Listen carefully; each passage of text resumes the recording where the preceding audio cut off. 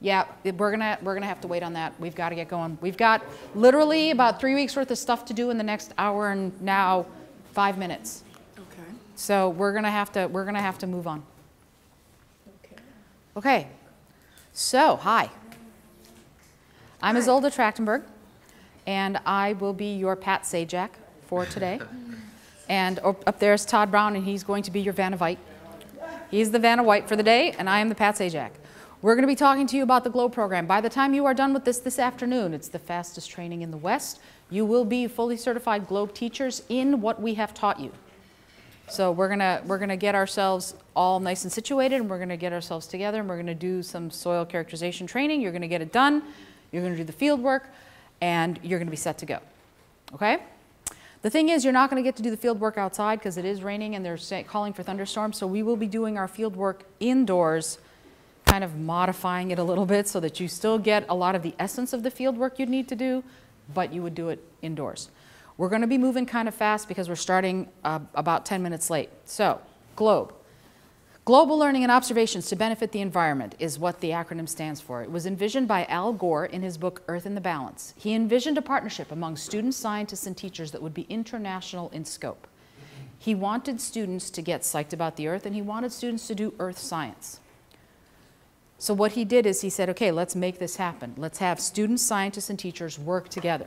We'll have scientists who are responsible for coming up with the protocols that will give us the science we're going to be doing and make sure that they're rigorously tested, to make sure they're vetted, to make sure the protocols are repeatable and will give us good data, and then have that data available for the world community to use to do research on the Earth system. So that's something he can actually say he did invent, which is kind of cool. Here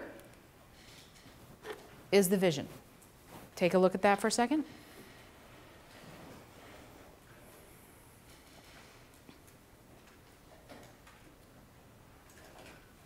To me, what's cool about it is that it is local, regional, and global. Locally, the students will learn about their local school environment. Globally, they'll be able to share that data to everyone else in the world who's part of the program, and also everyone else in the world, period. Anybody who wants to can look at the data, analyze the data, use the data to do research. So it can be students, it can be scientists, it can be teachers, it can be private citizens. It doesn't matter who you are. Anyone in the world has access to the data. It's a public data set. Because it's global, the students themselves can actually do partnership work together. They can collaborate. So for example, right now I have a school in Maryland who's doing a cloud study with a school in Santo Domingo, Dominican Republic. And they're actually comparing latitudinally, they're comparing the difference in the quality and cloud cover and cloud type of their clouds.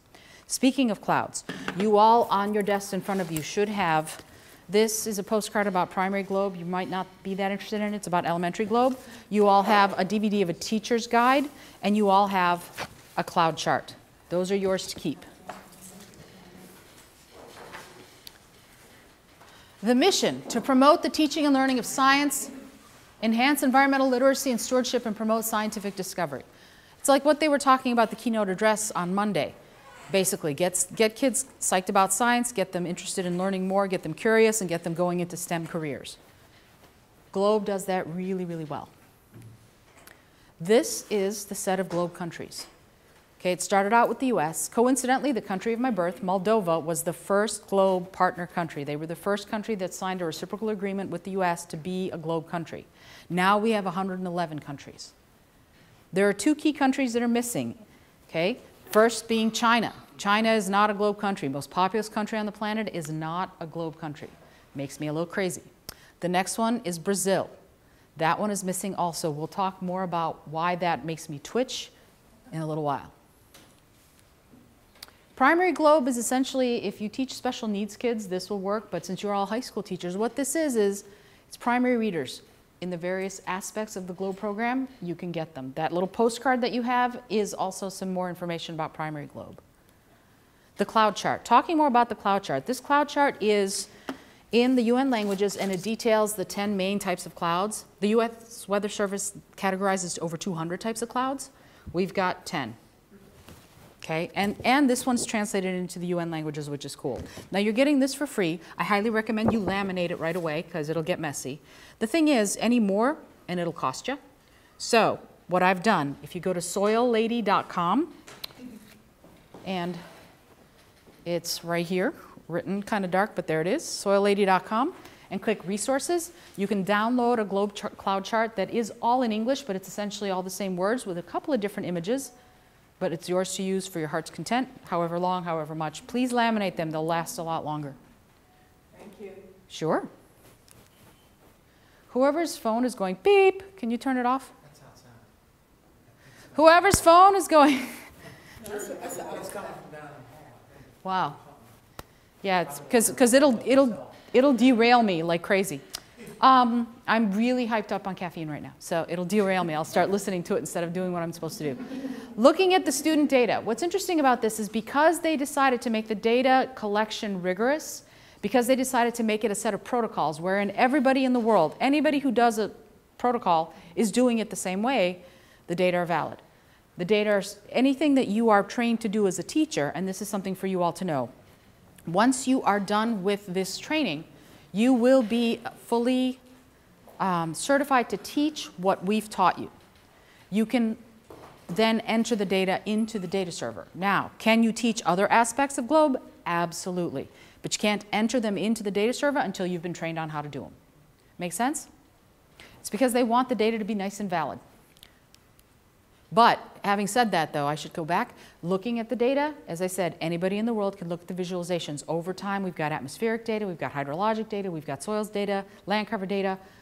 The database, it's not always complete, but it started in 1995 and it's been going. So there are certain data sets that we have on the GLOBE server that are actually nice and continuous, and the students can do some really nice analysis. The Earth system science activities. One of the things that GLOBE really wants is they want to have Earth systems as the approach we take to study the Earth. Who can tell me about what the Earth system is? What does it mean? What does Earth systems mean? You're talking about the water circulation? Water circulation? It's all about the cycles, right? Hydrologic cycles, carbon cycle, nitrogen cycle, all the cycles. So what they did, they're looking at it from a systems approach. You don't look at just one thing. You don't look at just clouds. You look at clouds and how they contribute to rainfall, and how rainfall contributes to soil moisture, and how soil moisture contributes to the land cover, and on through the whole system. To that end, what they did is they created this poster. I'm not going to open it all the way, but it's got tons of really beautiful satellite imagery, and there's a wonderful little activities guide that accompanies the poster. Now, they only sent me one per session, but what we've been doing is anybody who gives me a cool soil science fact or an exclamation that makes soil sound awesome will win. So you will win the poster if I hear it from you, okay? That's how it works. Before the end of the afternoon, somebody will walk away with that poster.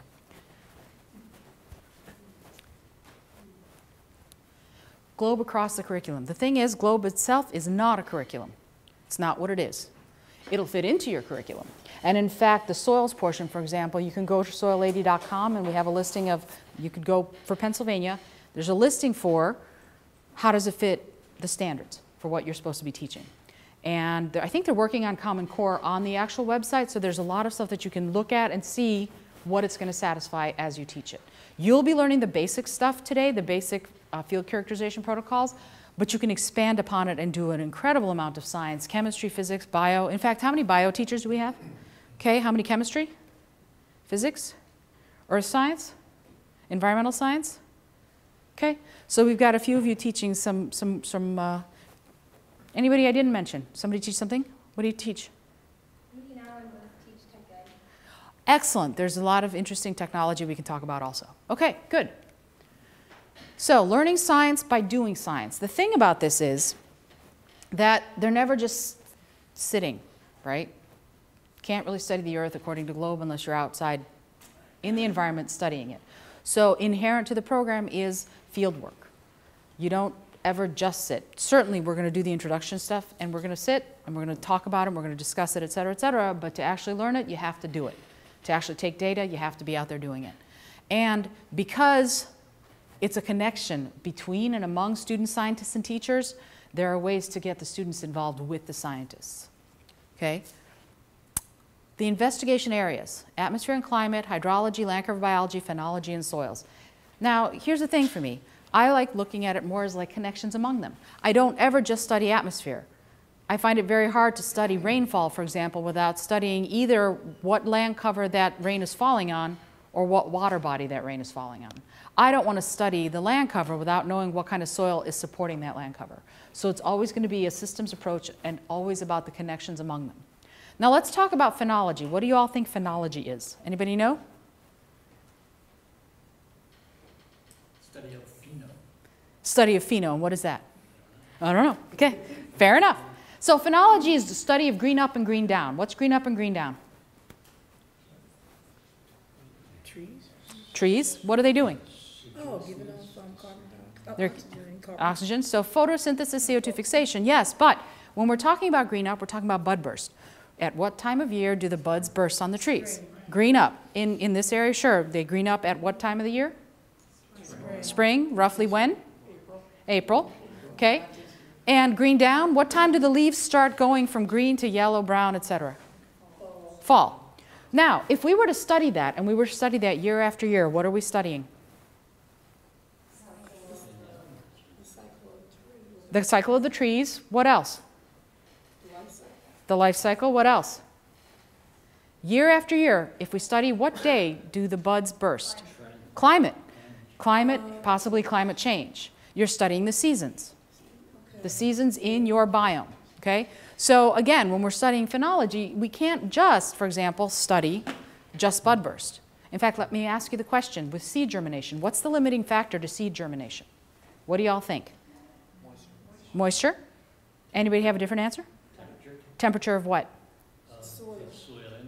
Yeah, here's the thing though, and this is something there's disagreement in the scientific community about.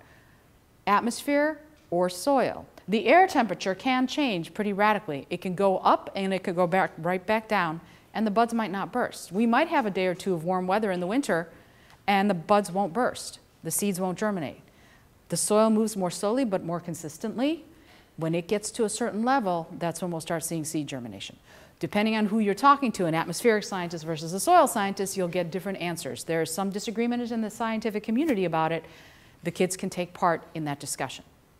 Okay? So there's a lot of stuff that they can be doing as part of this. Questions? Oh yeah, let me go back one.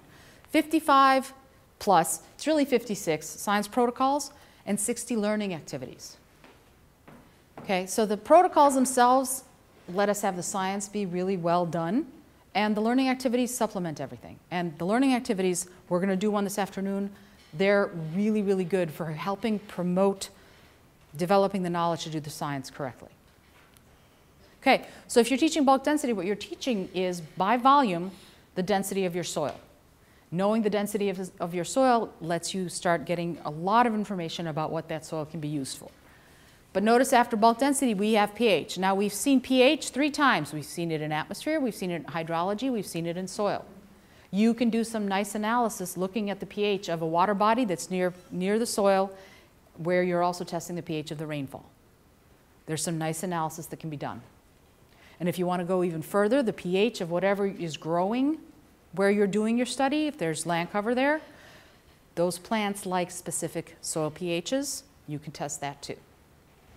Questions? Land cover. Anybody here, you do tech ed?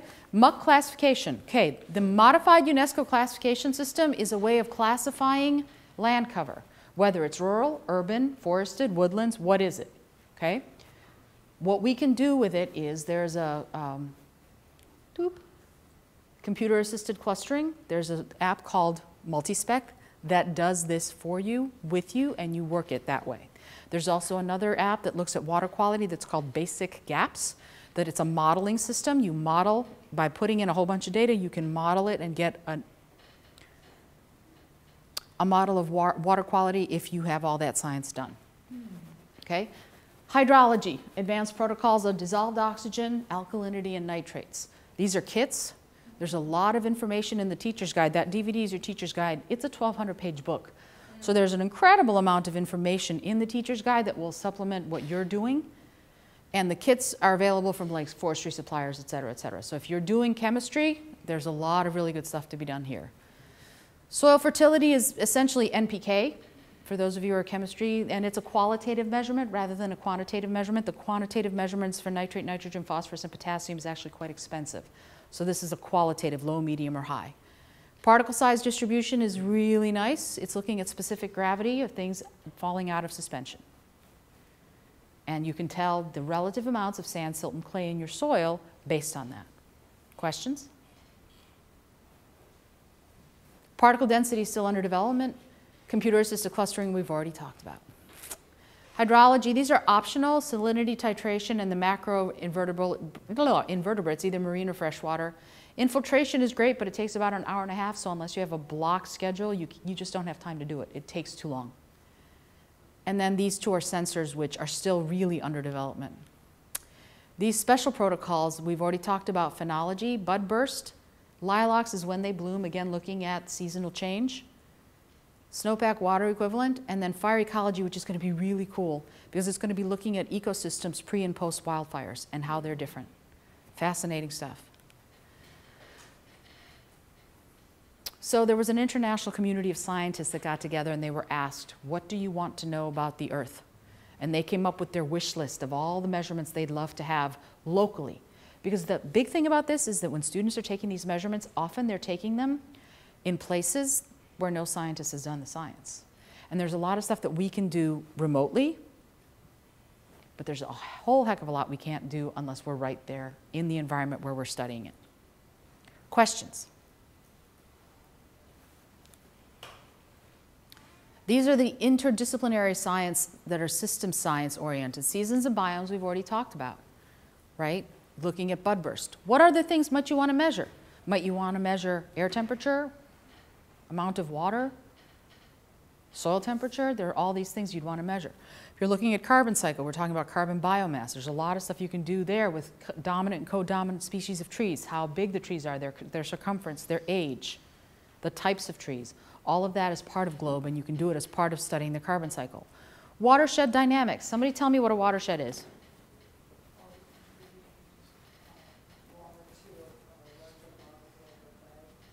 Okay, so it's a geographic region wherein anywhere in that geographic region, the water will eventually all go down to one central body of water, right? If that's the case, when you're studying watershed dynamics, you can study not only what the water bodies are like, but what's the soil like that that water's going through. Like, for example, any big seafood lovers here? Any seafood lovers? Okay, if you like seafood, particularly clams and oysters, and you get them from the bay, wow, then you become more interested in the quality of the water in the bay. Knowing what that water is going through before it gets into the bay, what watershed is involved, because the Chesapeake Bay watershed is huge, right? It goes up into central New York, western PA, Virginia, West Virginia, Maryland, Delaware, and DC all go into the bay. It's gigantic. It's one of the biggest watersheds on the planet.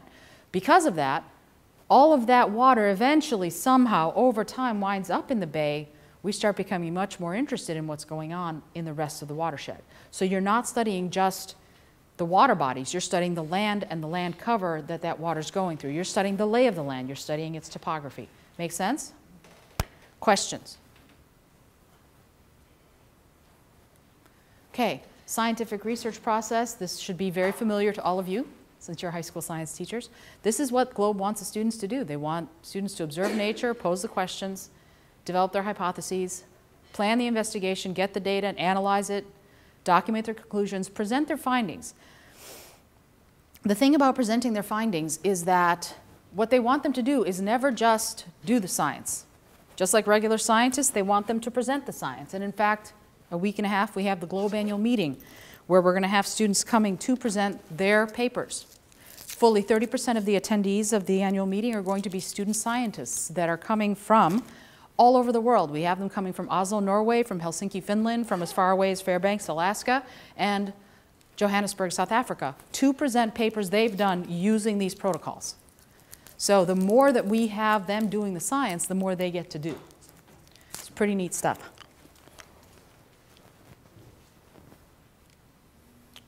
This is some of the research and engagement pieces that students have been involved in. The video climate competition, the one at the bottom there, they just finished for the year, but I think they're planning on doing it again. This is events around the world. The September 2010 Kilimanjaro, Mount Kilimanjaro expedition was really cool. In fact, they're planning one, maybe another one, a global learning expedition to Costa Rica. And if you get involved, it's actually cool because as a Globe teacher, if you get involved, there are some funding agencies to which you can apply, like Donors Choose and GoFundMe and all that. That's what some of our teachers are doing to come to the annual meeting. You can get some funding, being a Globe teacher, to come do these things. It's pretty neat. And you bring your kids, of course. These are the sponsoring agencies. NASA, NOAA, and NSF are the three big science guys. The Department of State is involved because the Department of State actually is the department that signs the reciprocal agreements with other countries. It's an actual diplomatic agreement that these countries are going to be globe countries. The others are all involved, but the four big ones are NASA, NOAA, NSF, and state. And these are some of the achievements. The big one, I think, is the 500 plus known scholarly publications. I think that's really neat because not all of these are by scientists. Some of these are by students. Questions? Okie doke.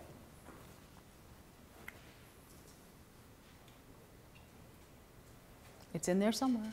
Let's see if it's at the beginning. Yes, should be it. And then go ahead and start up the slideshow for me. All righty. Here we go. Tell me what you see. Nothing. That was fun. I'm glad it wasn't an embarrassing picture, right? What do you see? Earth. Clouds. Water. Land. Soil. Nice. Very nice. You're already angling for that poster. Where do you see desert?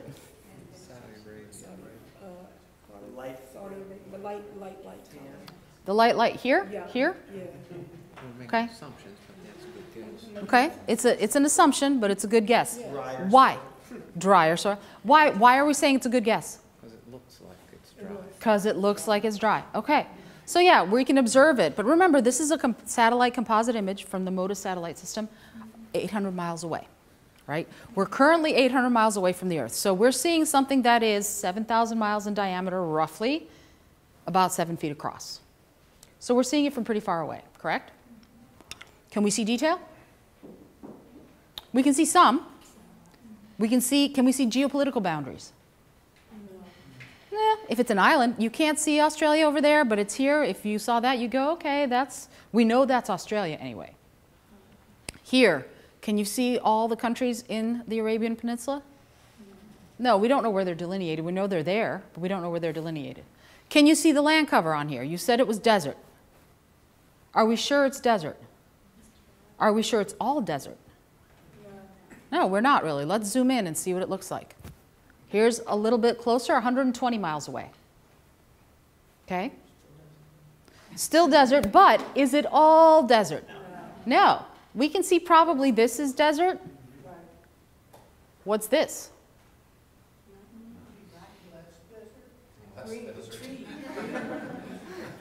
Less desert. I like that.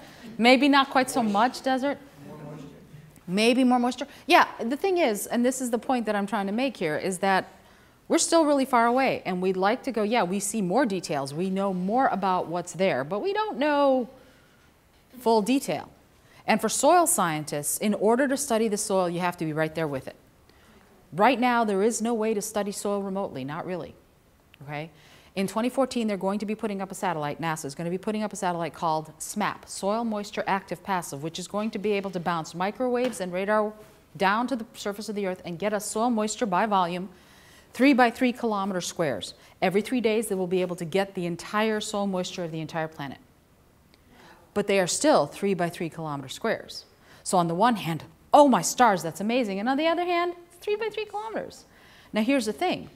How cool would it be if students could do the soil moisture sampling right where that satellite's going over and could tell us whether or not that satellite's right? Here's the thing. There's an agreement being made between SMAP and the GLOBE program for students to do just that. So they're going to be doing science no one has ever done in a way that's incredibly helpful. So they'll set up the protocols, put them on the website, you should be able to access. Protocol's already there. Mm-hmm. Yep. You'd be able to access it and do it. Thing is, right now you will not be being trained in the soil moisture protocols. You'll be trained in the field characterization, sort of the basic of the basic, because this is, when I say to you we're doing the first 6 weeks of a soil science class, college level, I am not kidding. There is a lot to go over. We just didn't have time to do soil moisture because it takes drying time, it takes a lot of doing.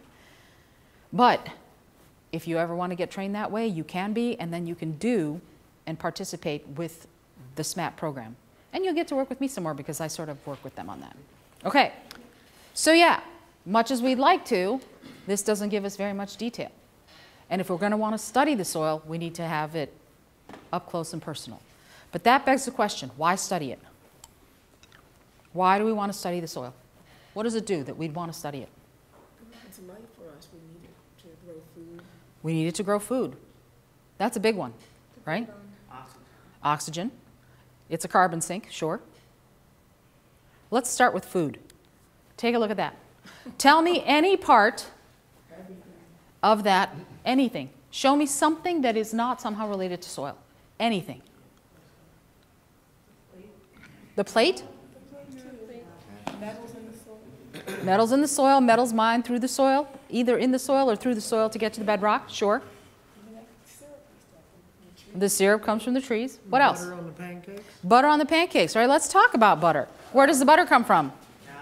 Cows. And what do cows eat? Grass. And where does grass grow? The soil. The soil. Everything. Yeah.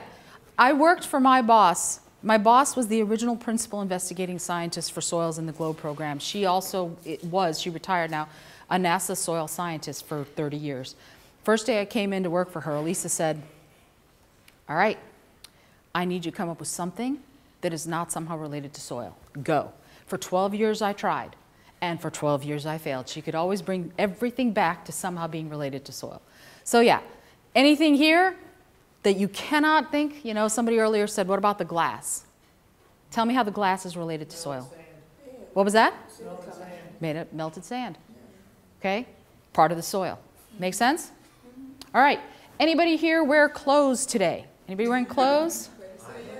I love how y'all aren't all raising your hands. Bunch of naked people, right. So anybody wearing cotton? Okay, cotton. Cotton plant, right? Rayon is made out of wood pulp, which is a plant product. What about polyester? What's polyester made out of? Anybody know?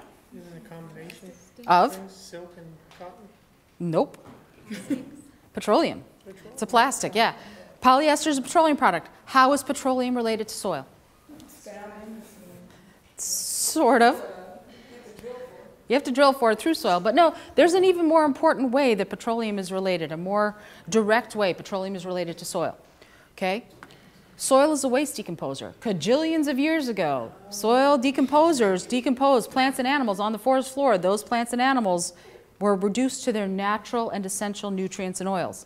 Those oils, through time, through pressure, et cetera, that's the petroleum products.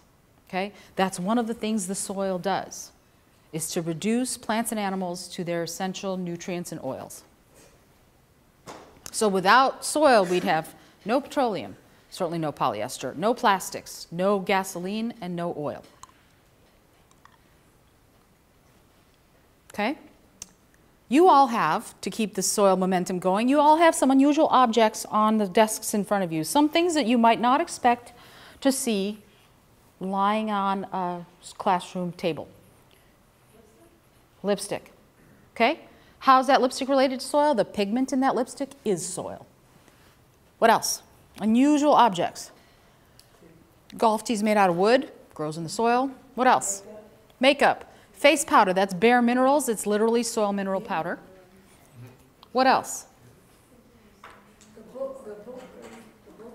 The book made out of paper, grows, yeah. Ceramic, which is made out of clay. What else? The brick. What's the brick made out of? It's made out of clay, which is part of the soil. What else? Neosporin. That's one of my favorites. How is neosporin related to soil? Anybody know? Petroleum. It is a petroleum product, but that's not why I put it up there. Anybody?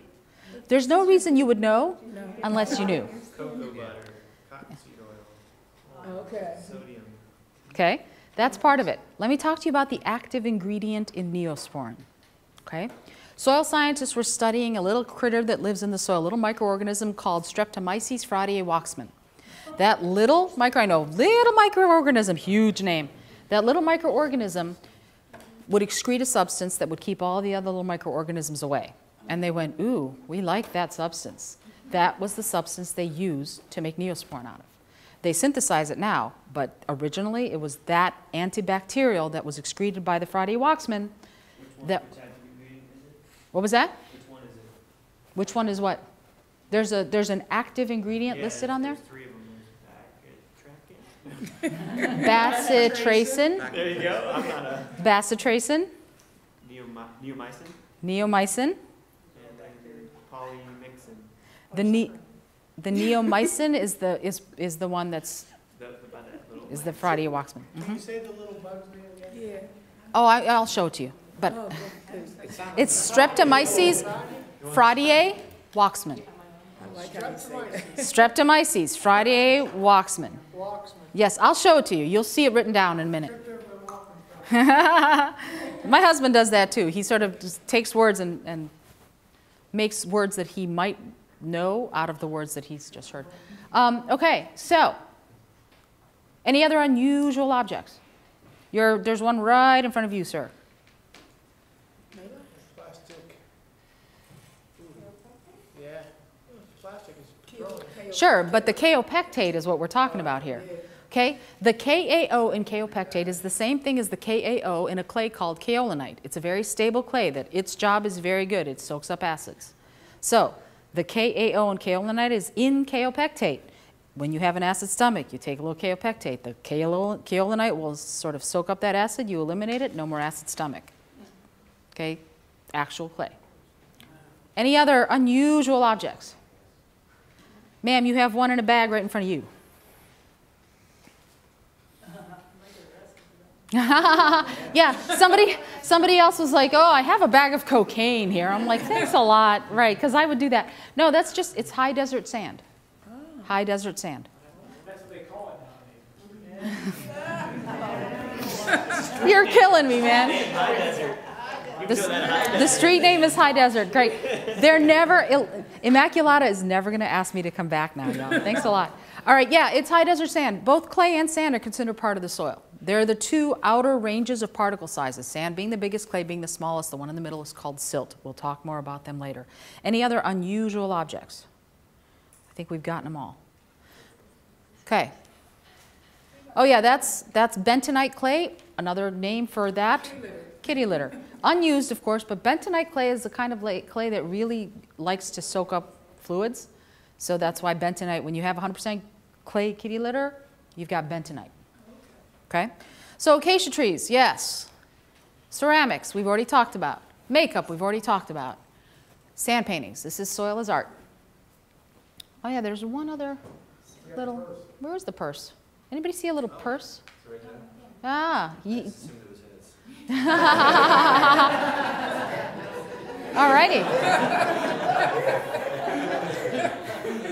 Could somebody hold the purse up for us? I'm like, I'm missing one. Okay, so take a look at this. No, keep holding it up. Keep holding it up. Take a look at the print. Y'all are hilarious. Okay, so looking at the purse. Yeah, it's made out of cotton, so that's one of it. No, seriously, hold it up. It's important. He just does not want to hold up the purse. Are you nervous holding up the purse? Is that? All right, here, you can give it to me. I'll hold it up. It's fine. All right, so the print on this purse. Okay, if you look at the print on this purse, it is made from a process called African mud cloth, or bogolanfini.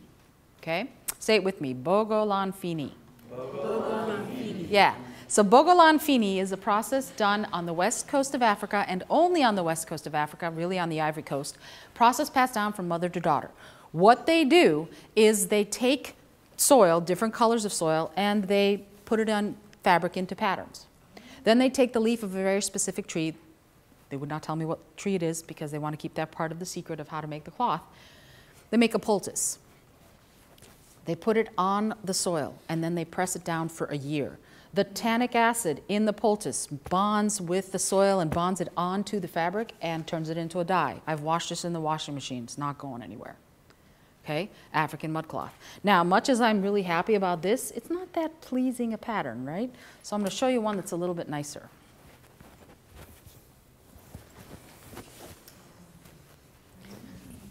Okay, this is African mud cloth. Different colors of soil used as a dye.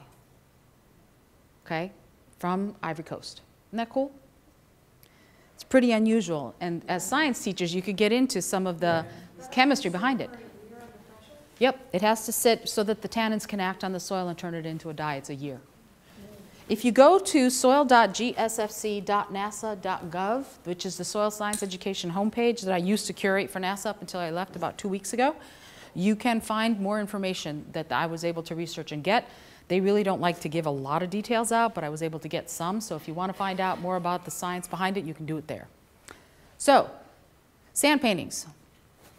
Come on. There we go. This is another one. This is a mandala from Tibet. All the colors except for the green and the blue are natural soil colors.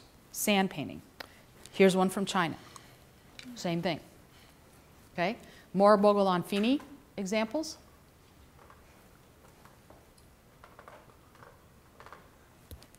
Bricks we've already talked about.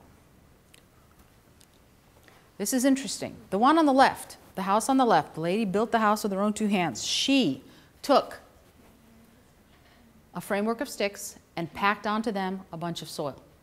Okay? These circles she did with a Coke bottle as a stencil. She packed a different color of soil inside the circles. The symbolism is to welcome friends and family into her home. The circles symbolize sort of a welcome to loved ones. What's interesting about this is that inside her home, her mattress is not a mattress. Her bed is made out of soil. Her chairs are made out of soil. Her table is made out of soil. She polished them to a fine sheen, and that's what she lives on and in. Okay? It's fascinating to me because they don't have, you know, lots of access to wood. They don't have lots of access to fabric. They have what they have, and this is how she lives. I was doing this training in a school in Maryland, and Miran Girma, who is a Globe teacher, you can find her if you go. She's a technology teacher at Dunlogan Middle School in Ellicott City, Maryland. She's from Ethiopia. She's from Addis Ababa, so she's from the city, not the countryside, but she said that this kind of house, they still have them in the countryside. She's like, yeah, when I go home, I'll see these in the rural areas, which is kind of neat. This is a different type of soilless construction. This is an earthship home. What they do is they take old car tires. They put soil on the inside, and you can see how this is rounded area. These are car tires filled with soil, and they use them as the foundation of houses. Okay, the foundation itself then becomes a lot more insulated and sturdy. Soil is an insulator. It keeps things colder when they're warm, when it's warm outside, keeps things warmer when it's cold outside. I'm actually thinking we might be able to go outside. Look, it's sunny out.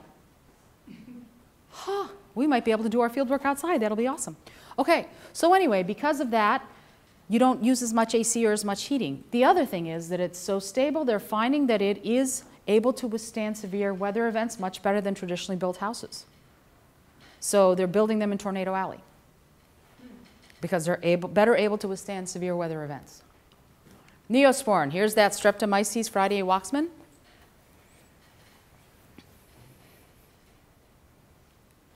Kaopectate, here we go. Okay. Things we've talked about so far. It's a medium of crop production, producer and absorber of gases. It's a big, huge carbon sink, for example. One of the things that they've noticed, who's done any reading about the melting of the permafrost in northern Siberia? Anybody read about that? One of the things that it's been releasing is pretty large amounts of CO2 and methane. It's been holding on to them for gajillions of years because that permafrost has been frozen. Now it's melting, so some of that gas, some of those gases are being released. It's a medium for plant growth. We've talked about it. Home to organisms, plants, animals, and others. Talk to me about who lives in the soil. What critters live in the soil? Worms. Worms are the soil's best friend. They're the aerators. Who else? Potato bugs. Potato bugs. The little ones that go bloop. Who else? Bacteria and fungi. Yes, fungi, bacteria, moles, voles, Slugs. slugs. Anybody a Bugs Bunny fan? Rabbits. Rabbits, wascally wabbits, right? Okay. Who else? Who else lives in the soil? Hedgehogs, groundhogs, prairie dogs, snakes, foxes. Lots of critters make the soil their home. What do they do when they're in there? They move around in it. They help the soil sort of do its thing because they create pore space, right? As they burrow, they create airspace. Airspace in soil, as far as it being arable, very important. Okay? It's an essential natural resource. Here's the thing. The reason I say here that it's an essential natural resource is because I think it really is. Soil actually forms rather slowly. It does not form on the human time scale, it forms on a geologic time scale. Now let me ask you the question. In a temperate climate, and the reason I say temperate, I'm not saying like in the tropical or in a really cold climate. It's because in soil, like in everything else, warmer and moisture, more warm and more moist, I guess. The more warm and the more moist things happen, the faster things happen. The more cold and dry, the slower things happen. So in a temperate climate, not too much rainfall, not too much heat, not too much cold, not too much dry, how long do you think it takes to form an inch of soil from bedrock? What do you think? 1,000 years. Less than 1,000. 500. 500. About 500 years on average. Now the question then becomes, how long does it take to erode an inch of soil? A day. Could be a day, could be 30 seconds in a good windstorm. Right? If the soil is loose, if there's nothing holding on to it, if it doesn't have good hardy ground cover on it, whatever, you can erode an inch of soil like that.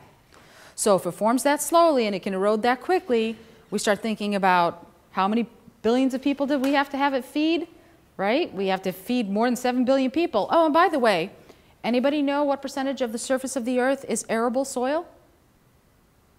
Small amount. Small amount. Only about 8 to 10% of the entire planet's surface is arable soil.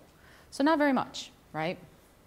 We're talking 8 to 10% of the surface to feed 7 billion people and also do all the other things that we're counting on soil to do. Bricks and kaopectate and everything else. Okay? So we're talking essential natural resource, right? It's also a filter of water and waste. It's a giant Brita filter. Source material for construction, medicine, and art. Waste decomposer, we've talked about that with petroleum.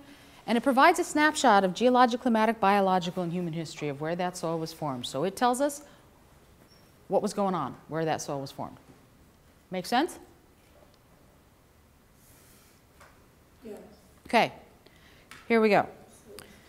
This image was taken by one of my other mentors in soil, Dr. Ray Weil, who teaches at the University of Maryland. He actually wrote what most people consider the soil science Bible, The Nature and Properties of Soil. He wrote the most recent version.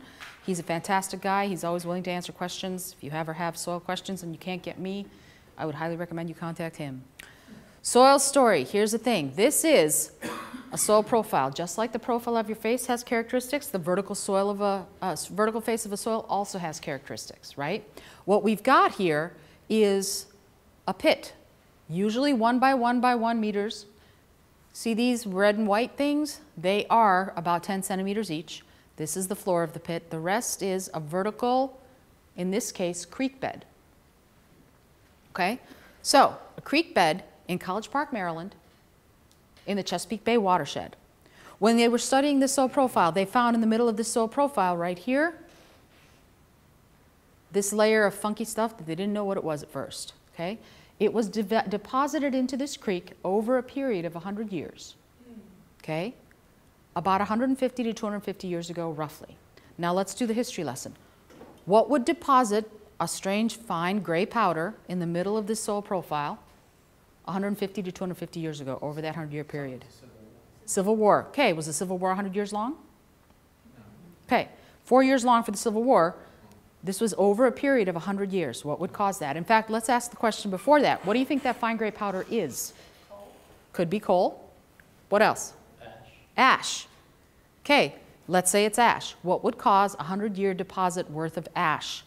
Industrial Revolution. Okay, when did the Industrial Revolution start? Where are we? We're here, I guess. Early 1900s. 1880s, it was starting to begin, 1890s. That's a little bit later. 150 to 250 years ago, what was happening? Think about the region. Think about the geography of the region. What was happening? What was going on historically 150 to 250 years ago? What was happening? Everybody's like, I took history a long time ago. What are you doing? Oh. Climbers? Burning What was that? Farm? Farmers. Farmers. Let's talk about the farmers. How did the farmers get there? Come on, Todd. Give them the hints, man. What was that?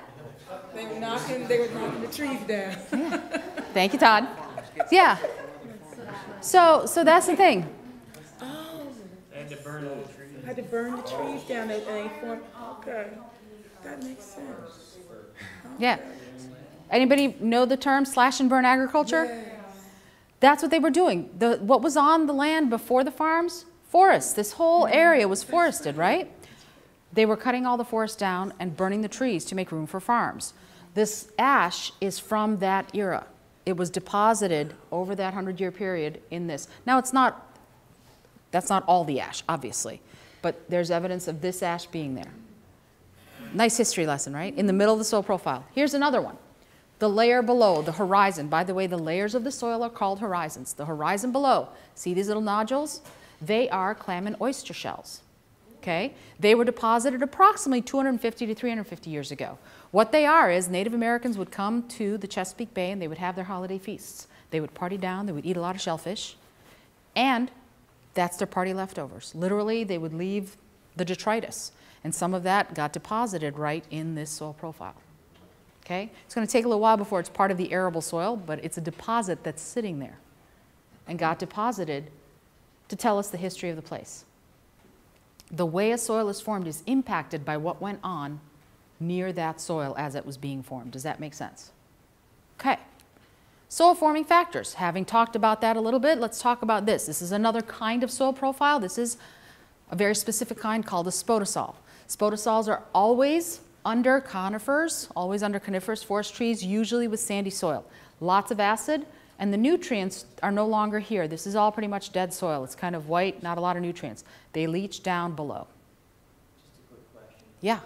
Last line. How long do you say it took for an inch of soil to form? From bedrock to arable soil, approximately 500 years in a temperate climate. I was just curious, like, if that soil, that layer of soil was from like 200 years ago, how can it be that much soil on top? Remember, it was deposited as a creek bed. So this is, let's look at it this way. See this A? The A is the A horizon, which is topsoil. Then we go into not really terribly well-developed soil yet. All these C's are not well-developed soil. So they're on their way to developing. That's still not considered. That's not considered part of the soil properties there yet. It's still in process. Okay. What's the word you put before soil? Arable? Arable. What's that Arable is farmable, workable. Okay. Arable. Good question. But you could farm on top of that? Sure, you could. I mean, those grasses, if you notice where their roots stop. Right there. Right there, right below that A horizon, not a lot of roots. Yeah, it's not gonna. Okay, they're not permeating in part because the stuff isn't all ready to support them. Questions? Okay, so If a tree was growing there, would its roots stop there? Would they go deeper, or? Where they're I'm sure there were trees there, yeah. I am not sure what it would be right along this creek bed. I don't know. I would have to, that's the thing about soil, it's hard to speculate unless you're right there with it. Are there trees back there? You can see graminoids. I'm not sure if any of those are trees. They could be tall bushes. I was not there when the picture was taken, so I don't know. And I really hesitate to speculate because I just, without being there, I have no idea. I would imagine probably there's a fair number of trees in College Park. I just don't know what this is, because this is a creek bed, remember. This is a dead creek. So there's mostly grasses growing around it, not too many trees, probably, but I don't know what's there or what was there. That's why you have to be there with the soil to study it. Okay, soil forming factors, here we go. Parent material is the actual stuff the soil is made out of. What is it? What are the minerals? What are the organics? What makes the soil? Climate, tell me the difference between weather and climate. Anyone? Yeah, weather's day to day. So if it rains today but not tomorrow, that's not really going to impact the formation of our soil. It might erode some soil, but it won't impact the formation. What we want to know is what's the climate like over the long haul. Topography. What's topography? Lay of the land, right? Remember how things happen faster if it's moist and sunny, and they happen slower if it's cold and dry? So if I'm a soil profile on a hill, and the sun is over here. Will the soil on this side of the hill be the same as the soil on this side of the hill? No, why not? Yeah, it'll be more highly oxidized, more highly weathered on the side that's warmer. Make sense? There's all sorts of science you can do around that, depending on the topography. So when we're studying soil, one of the things we're interested in knowing is the lay of that land. Make sense? Okay, same thing happens if I'm the soil at the top of the hill versus the soil at the bottom of the hill. It'll be different, right? Why? Why would soil be different from the top of a hill to the bottom of the hill, even if it's just a couple of meters? Huh? More sedimentation.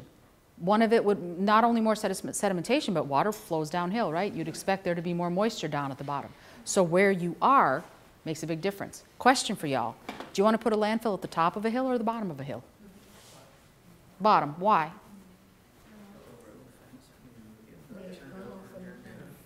Decompose quicker. Decompose quicker, maybe.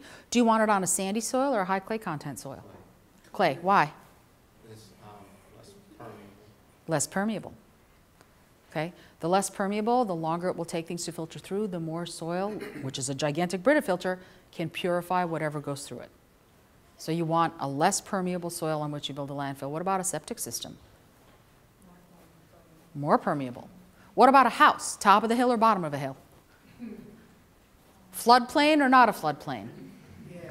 High clay content soil that expands when it gets wet and contracts when it gets dry, or a very stable clay that does not do that? So exactly. This is when we can really start thinking about what is it that we're trying to do on top of that soil or in that soil, and what do we need to know about it before we do it? Is it going to be well suited? Lots of science research that can be done just based on that. Here's a scary fact for y'all. Only 5 universities in the nation require an introduction to soil science class from their landscape architecture, civil engineering, and urban planning majors. That terrifies me. I'm like, really? In fact, one of the other teachers in one of the other sessions said, oh, I can tell you about that. One of her neighbors, they live on a hill, one of her neighbors a few houses up had a pool put in, and the person obviously didn't know their soils. So they used to be fine, and now everybody downhill is constantly flooded. Constantly they're getting flooding. The engineer had no soil training at all. And because of that, now there's flooding when there didn't used to be at all. Alrighty, so the last soil forming factor, which is over here. What was it? Time, absolutely. Now, let's talk about time. What do you see here? What do you see? By the way, ignore the gray bands. They're just satellite data that's missing. Cloud cover. What else? Mm-hmm. Where are we? Atlantic Ocean, South Atlantic. Okay. What's over there? What's over here? Okay, what's this? What is it? Can you read that? Dust. Where's it going?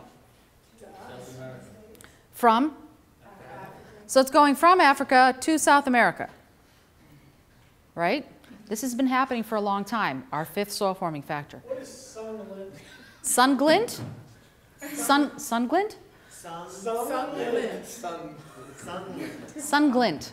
It's a technical term that says that the sun is glinting off the. No, sun glint. It's not sun glint. It's sun glint. It's a special kind of lint. It's a special kind of lint. All of the lint that's come out of every dryer ever is floating in the atmosphere. I'm just saying. Wouldn't that be air glint, air current glint or something? Okay, so I did not create this image, or I would probably have spelled sun glint correctly. Did you see where there's a huge dust storm coming from the Sahara, and they think it's going to cut down on a hurricane? Because it's right out over the ocean, it's blowing, I don't think storms can develop. They showed it from the satellite image yesterday. Mm-hmm. That was pretty awesome. Yeah, and this is part of it. Now, what's interesting about this, okay, what's coming over is a whole bunch of what they call loess, or silt particles. Say it again. Loess, L-O-E-S-S, loess, okay? Loess or silt particles. Here's what is important about this over time thing that's happening, okay? South America. What part of South America are we talking? What do you think? What part of South America is this? Brazil. Now we're going to get to why I really want Brazil to be a globe country. What's here? Amazon. Lots of plants, lots of animals. What do you say? Biggest and most diverse amount of flora and fauna on the planet in any one place, right? Largest. They don't want anybody to tell them what to do, and they don't want anybody knowing their data. Trust me, I know. But here's the thing. Here's what's important about this. This is Brazil. This is the Amazon rainforest. I'm going to let you in on a little secret. The soils supporting that most diverse and most amazing amount of flora and fauna on the planet, pardon my French, they suck. They're terrible soils. They're highly weathered, highly oxidized, just really yucky soils. And they're nutrient poor. Remember that whole moist and wet and dry and hot thing?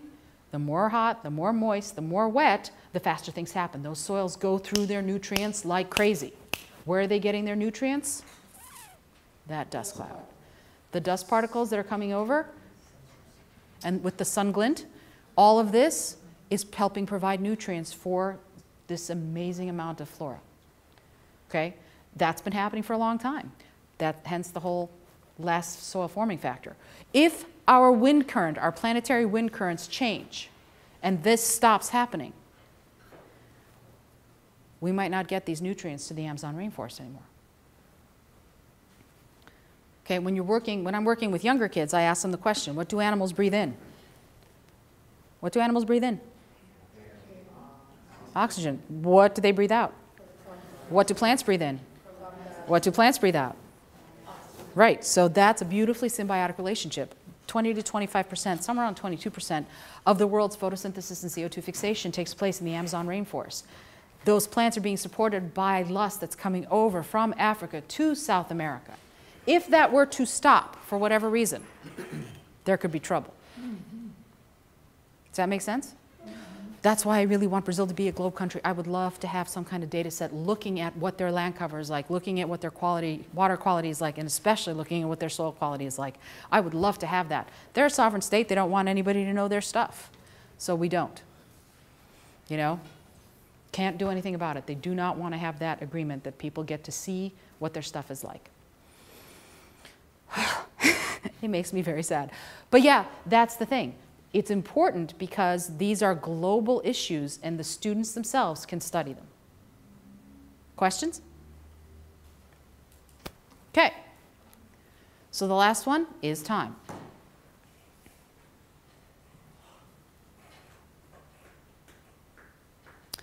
The layers are called horizons. That will become more important later on. When we're out in the field, and we might just be able to go actually outside. Is it pretty out? But it's looking sunnier. Is it raining? It's because the sun's when it's going on. If it's not raining when it's time for us to go outside, I would like to go outside because I think it's a richer experience. But if it's still raining, then we'll stay in. Okay, so when you're out there, you're going to find out certain pieces of information. First and foremost, you're going to want to have a latitude and longitude. Why? Because you need to know if you're outside that you're doing science, where you did the science. Todd's going to be talking to you about your GPS stuff. Did you all read the GPS PDF? Did some of you read the GPS PDF, I hope? Okay. We're not going to train you on it. It's required for GLOBE, but I figured any GLOBE training you get, you'll need to read it. And frankly, we need every minute for the 6 weeks worth of soil science we're about to do. Elevation, slope, part of that topography, and aspect. Aspect is uphill. What's the greatest direction of your slope? Like if your slope is 10 degrees slope, what direction is it going in? That starts helping you understand where you want to put things, how you want to manage it. The method is pit, auger, or near surface. Pit is basically when, and this is the most desirable, I would say, because soil scientists want to look at soil in its natural state. As soon as you move it, in any way you've disturbed it, and you are not going to get as good data as you would if you'd left it right where it was. So ideally you want to dig a pit. You want to dig a 1 by 1 by 1 meter pit and get in there, do your characterization, characterize that soil, get your lab samples, blah, blah, blah. That's really hard to do in most schools, right? So if you can also do an auger profile that's getting a core, and we're going to be looking at one in a little bit. If you can't do that, then by gum, I say you take a trowel, and everybody has trowels in their buckets. You take a trowel, you get the top 10 centimeters, and that's what you characterize. So you do what you can. We gave you lots of options. Questions? On school grounds, off school grounds, these are all things you fill in. That one, site location, you don't need to worry about because we're not doing any other site. We're only doing the one. Then the land cover type. Remember how I said what's on the soil is just as important as what's in the soil? It really is. They need to know what's on there, how it's being utilized. The parent material. The parent material is the actual stuff the soil is made out of. If you want to know what the actual stuff the soil is made out of in your school, you grab a soil survey. Each one for every county in all of the 50 states has been digitized. You can find the PDF. This one happens to be for Chester and Delaware. I found it for this county where we're in right now. If you want to find out yours, the U.S. Department has them. The Department of Agriculture has the soil surveys. Google soil survey, the name of your county, Pennsylvania, you'll get the PDF. Here's what it looks like. It's a lot of data. This is just one page. And this was published back in 1963. So it's been a while. Okay, but they did go through step by step and they tried to characterize the soil, which is cool, but it's been a while. So when I say your students would be doing science no one has done for either a long time or ever before, I am not kidding. This is science nobody in the world has. So if they do it, they're doing science no one has ever done before. If we go to parent material in this area, it could be weathered rocks. How would they be weathered? Probably glacial till. Anybody know when the last glacier receded from these parts? When did the last glacier recede from Pennsylvania? Anybody know? About 12,000 years ago. Okay? It could be transported by water or it could be coastal plain. Coastal plain would be over many, many cajillions of years. The water brought stuff up on the shore and the sediments were brought over and that's how the soils developed underneath. Okay? So you can find that out by looking at your soil survey. So let's say it was bedrock. That's what we decided our parent material was. You just exit out and that's how you'd go on. Then land use is it urban, agricultural, recreation? What is it being used for? Distance from major features you don't need to worry about. Taking a look at this. Soils in different environments. These two soils underneath this land cover versus this land cover. Do you think they would be the same? Do you think those soils would be the same? They look like they're supporting pretty diverse, different kinds of stuff on top of them, right? Now, on the one hand, we'd have to be there to find out for sure. But on the other hand, we can start hypothesizing, probably not too similar.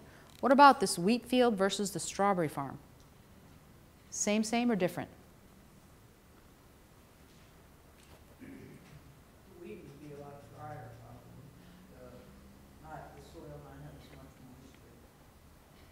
Well, wheat is a resource hog, so it soaks up a lot of water, so you'd have to water it more often. Like the wheat? Mm-hmm. I lived out west where we had 12 inches of rain a year, so I know it's going to dry up. Yeah, yeah. So, it wants a lot of irrigation. No, it was all dry land farming, they never irrigated it. They never irrigated the wheat? Where? No, it's winter wheat Oh, okay, that's why. out west. Okay, winter wheat. Yeah, then it's not all that hot. It can survive. Remember cold, dry, warm, moist? It's like 114, 115. In the summer, but when you're growing the winter wheat, it's going to be a different set of circumstances. Yeah. All right, what about the stag versus the sow and her baby? No, that's just wet, sort of wet soil. What kind of soil do you think? Do you think the stag versus the sow and her baby have similar or different soils under them? Different. Probably somewhat different. You do not want to fall down that big lot. Up there. That's sage advice. Okay, so when you're doing your characterization, you've got a hole to dig, describe the soil that you see, sample it if you're going to do lab work, and they ask you to do it at least twice, near the soil moisture study site and within the biology study site. We're not going to be doing that here because we don't have any other sites we're working on. If you decide you want to do others, you can. But remember, the only thing you're going to be able to enter data on is stuff that you've already been trained on. If you want to get trained in more stuff, excellent. Look for training in your area and go to it. But you can only enter data on stuff you've been trained on. You can do more. Do all you want. Piecemeal out of the 56 protocols. You just can't report them. The ones you'll be able to report are the field characterization ones. Make sense?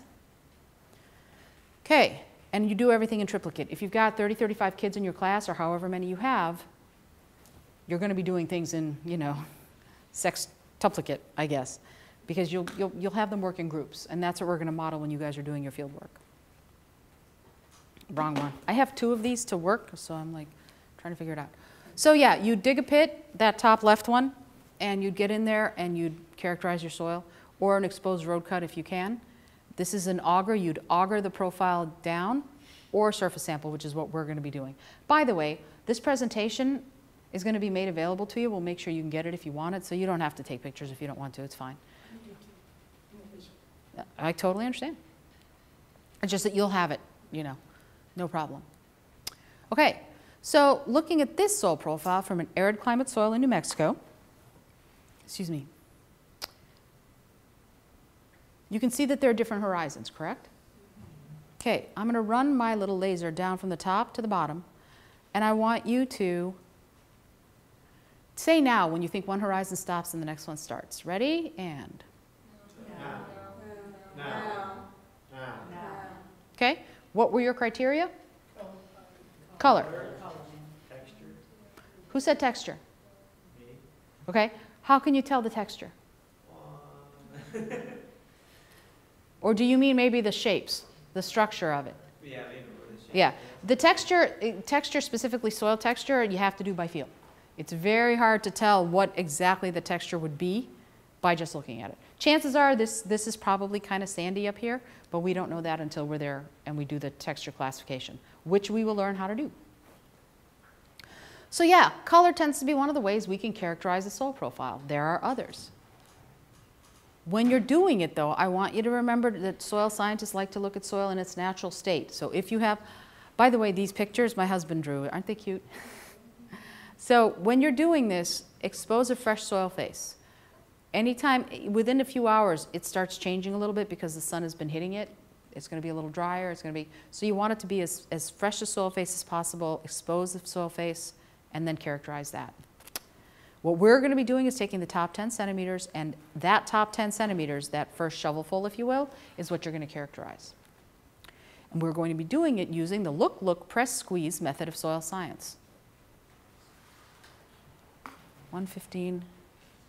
We have until 2:45, correct? We have about 15 more minutes. Okay, so we look at structure, we look at color, we press for consistency, and we squeeze for texture.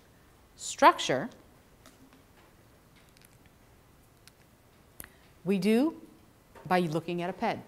A unit of soil is called a PED. Just like the root of the word pedestrian is, it means ground, a PED is a unit of soil.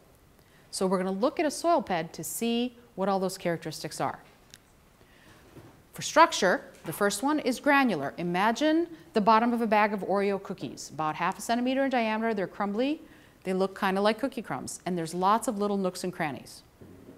Okay? Blocky looks like this. Blocks. Think bigger hunks of Toblerone chocolate. Okay? I'm kind of food oriented right now. I'm still a little hungry. About 1.5 to 5 cm in diameter. Prismatic, usually high clay content soils that are going to expand when they get wet and contract when they get dry, usually found out west.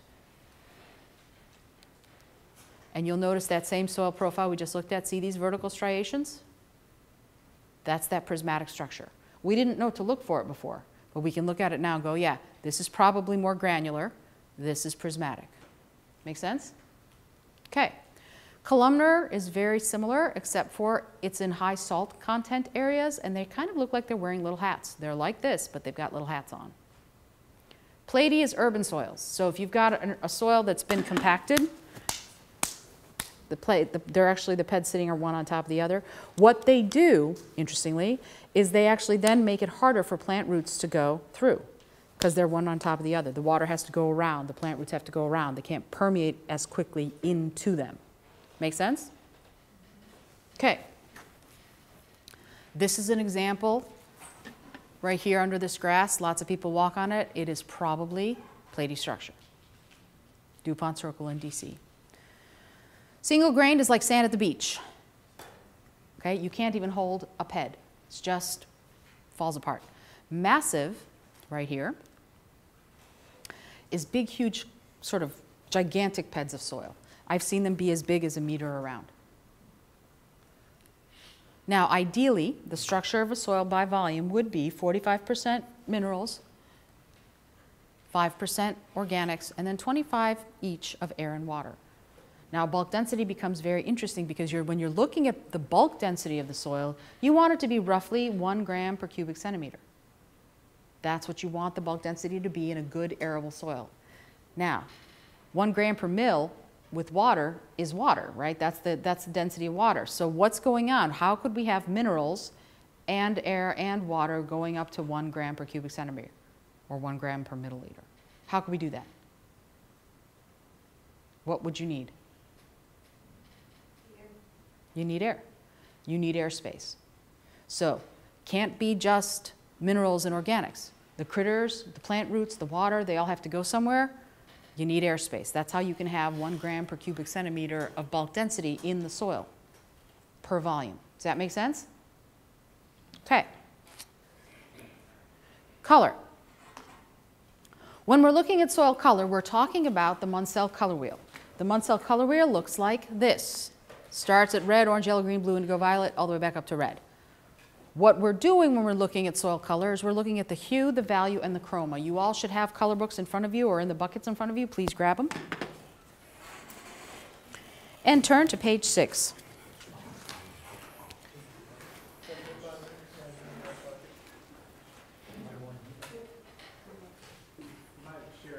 Yeah, you might have to share.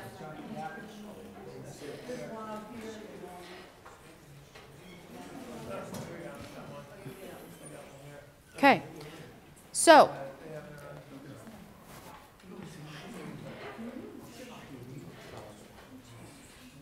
the 7.5R in the color book on page 6 is the hue. It's the general shade of the color. And what it means is, too many things to turn here.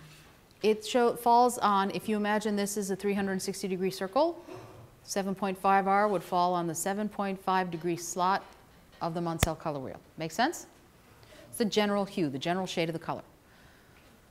So when you see R, you see red. When you see YR, it's not year, it's yellow-red. Most people think, oh, year. No, it's not. It's yellow-red or yellow or green or whatever. If you go up the numbers and down the numbers, the general hue on the page stays the same. It's all 7.5R. The number in front of the slash that's next to them goes up and down on that page. That's the value. The lighter the color, the higher the value. You'll notice it goes up to 8. And the lower the value, the darker the color. It goes down to 2.5. Make sense? It's a way of categorizing colors. This way, anybody who looks at a soil color book would be able to go, I know exactly what color they're talking about. Now, looking at the second slot, the 7.5R 7/2, the 2 represents a relatively low chroma. The chroma is how intense the color is versus how much gray there is in the color. Okay, so if we're looking at this, it's the bottom one. How much gray versus how intense the color. Same general hue and same general value across the pages onto page 7, but that 7.5R 7/2 on the second slot becomes 7.5R 7/4. Then the next page is 7.5R 7/6. And the last page, which is true color, 7/8. Make sense? So that's how they categorize the colors. This is a truncated version of the Munsell color guide, soil color guide. This is about 300 colors. The Munsell color guide has actually over 500 colors. Now, turn to page 5. What would give you soils this color? What was that? A lot of biomass. Okay, what else? What else could give it to you? Wetlands. What kind of soil in the wetlands would give you that? You've seen this kind of soil in the wetlands? Yeah. What kind of soil would give this to you? I mean, what kind of stuff in the soil would give you colors of soil this color? What? Algae, possibly. What else? What? Lichen, possibly. What? Okay, possibly. Sunglint. Dryer lint. Okay, so what I ask students about this is what color is the Statue of Liberty? Yeah, it's green, it's made of copper. Oxidized copper is going to be this color. So waterlogged soils, highly oxidized soils that are waterlogged in swamps and marshes that have copper in them are going to be this green color. Turn to page 9. This color, these colors of soil, what would give you soils this color? What was that? Rusty. Whatever's in front of us. Yeah, iron. Iron oxide would give you soils this color. If you turn to page 40, that would be calcium. Whatever's in the soil gives it its color. By the way, those of you who were saying lots of carbon biomass, they tend to make soils darker. So dark, rich, organic, high organics are going to make soils nice and dark. All right. So what you do to test the soil color is you take a pet of soil. You stand outside with the sun at your back. I'm really hoping we get to go outside. That would be so cool. You stand with the sun at your back so that it's shining on it, not in the shade. With the sun at your back, you take a ped. You moisten the ped. You let the water soak in. You break the ped until you are looking at something that has not seen the sun in a very, very long time. And then you match the color in your data sheet. Not two guesses of the same color. You'll see it says primary color, second color. It's not two guesses of the same color. It's when you have two distinctly different colors. The king of soils, the mollisol. The mollisol, if you'll notice, has that beautiful dark organic color, lots of organics. Notice how it's pretty uniform in what it looks like except for the color, because the granular structure is throughout. Lots of little nooks and crannies in this profile. They're the ones that are the big Iowa soils. Iowa corn country has those kinds of mollisols. They used to be as much as 90 meters deep. Now they're like 3 or 4 meters deep. They lost a lot of soil to erosion, runoff. The last thing that we're going to look at is consistence. Consistence is when we have not just the shapes it breaks into, but how easily it breaks. Loose consistence is like sand at the beach, like single grain structure. You cannot have one without the other. If you say something is single grain structure, it cannot have a consistence of firm or friable. Those are related to one another. If you take a ped in your hand and you press it and it pops open, that's friable. If you take it and it kind of dents your fingers, that's firm. And if you need a hammer to break it, it's extremely firm. Make sense? Here's what we're going to do. For the last 6 minutes, I want you to grab your golf tee that is in front of you. I want you to grab your soil color book and your field characterization guide, which is this, and come on down here.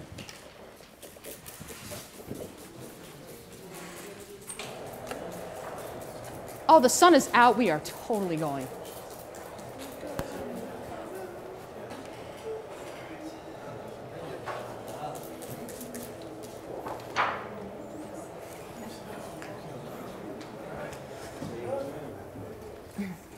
Gather round, ye people. Gather round. I like that. Nice.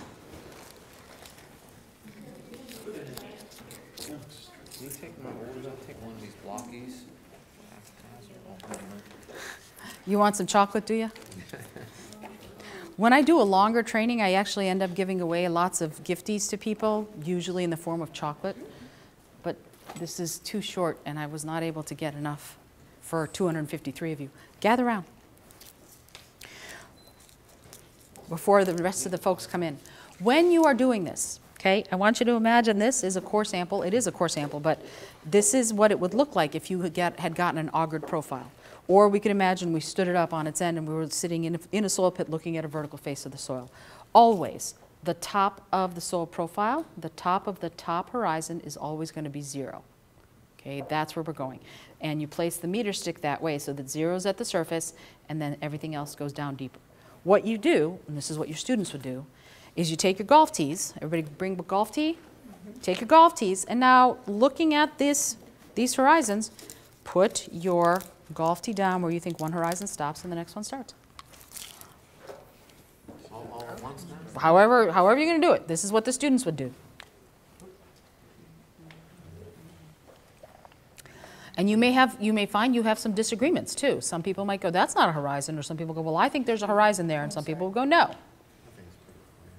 This one happens to be pretty clear, but they're not always clear.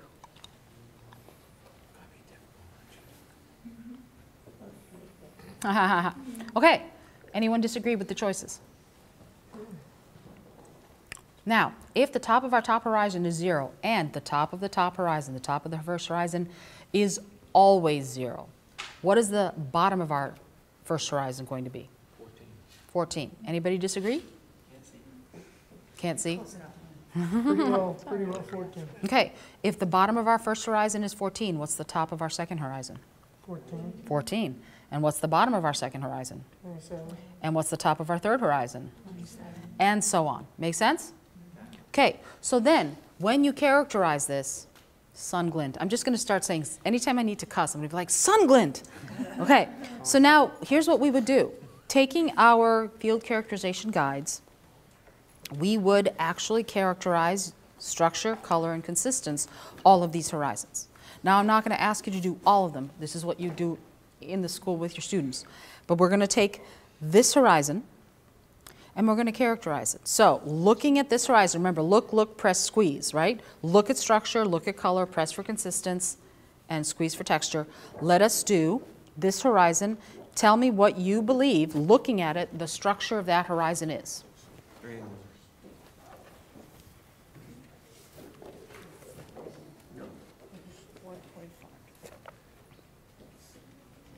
What do y'all think?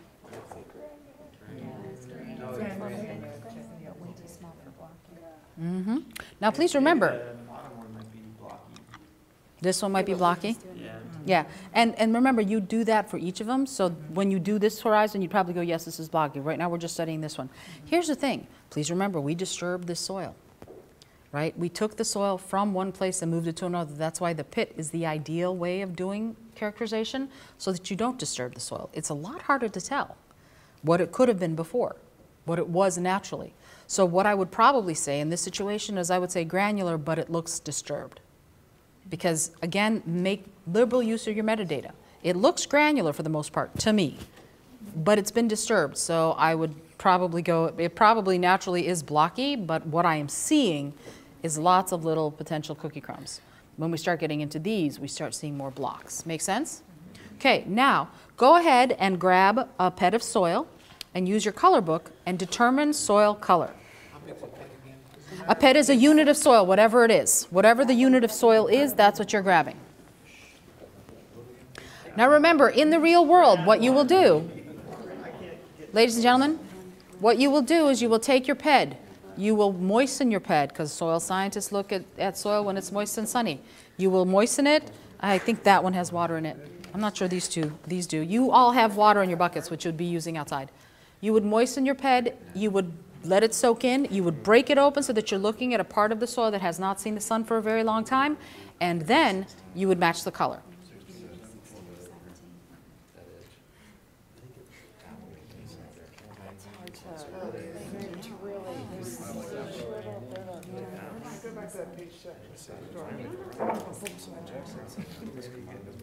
Oh yeah, share book. Oh please, yeah, don't get the cloud chart all mucky.